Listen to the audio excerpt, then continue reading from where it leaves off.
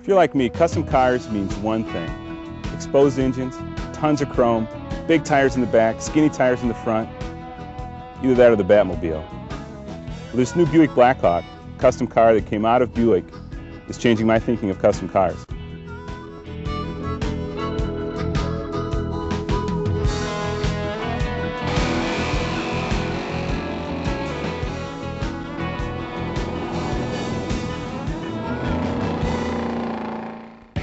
The Buick Blackhawk, a 2+2 convertible with retractable top, is the brainchild of Mike Doble, Buick's recently retired special vehicles manager, built with the intent of increasing Buick's presence in the custom car show circuit. The concept behind the Buick Blackhawk is that we realized we were missing an entire audience. There's a whole separate market that we hadn't identified, and that's the families. They truly are families that visit the custom and the hot rod shows around the country.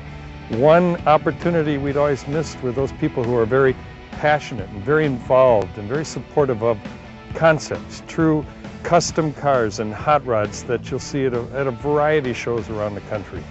That's why I wanted to build the Buick Blackhawk. The face is a classic 1939 Buick grille with the unmistakable pattern of fine vertical lines.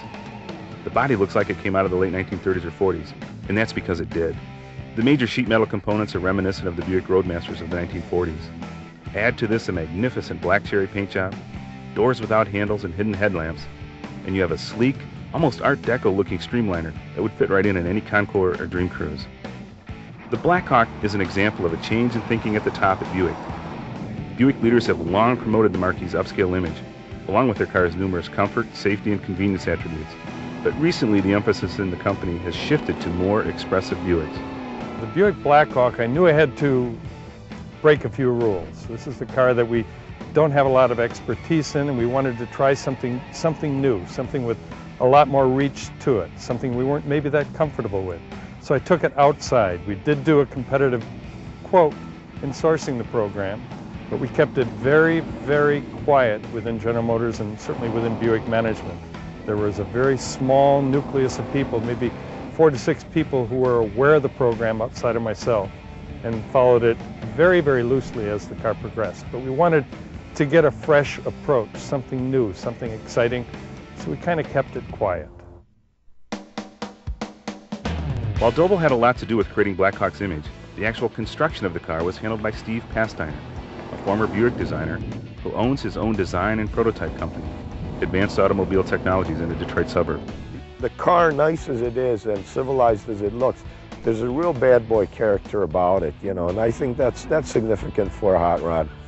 Really, we've taken all the good parts of all the Buicks and tried to make it into one Buick. You know, the big engine from the GSX, from the GSX, the Riviera interiors, the fuselage shape, the 5-spoke wheels, and high performance. So it's kind of a dream car. While the design of the Blackhawk is clearly retro, there's a lot of modern equipment throughout the car. Carbon fiber is used in the retractable top, and a remote keyless entry opens the doors which don't have exterior handles. The Blackhawk rides on 18-inch, 5-spoke alloy wheels, similar to the design of the Rivieras, Wildcats, and Skylarks of the 60s, shod with Z-rated tires. At the heart of the driving experience is unleashing Blackhawk's powerful V8 engine. 0 to 60 times are less than 5 seconds, courtesy of the 1970 vintage 455 cubic inch Buick GS Stage 3 power plant. You know, if you're designing the car for yourself, well, you put the biggest engine that you possibly can in it, you know, and it's 463 horsepower, and it will lay rubber all day long if you like. We wanted to show something that had all the power that the customer could ever want or expect underneath the throttle. The Blackhawk represents some of the best Buick design characteristics through the years. It's a proud heritage, and we think it's worth celebrating. For Auto Week on Speed Vision, I'm Roger Hart.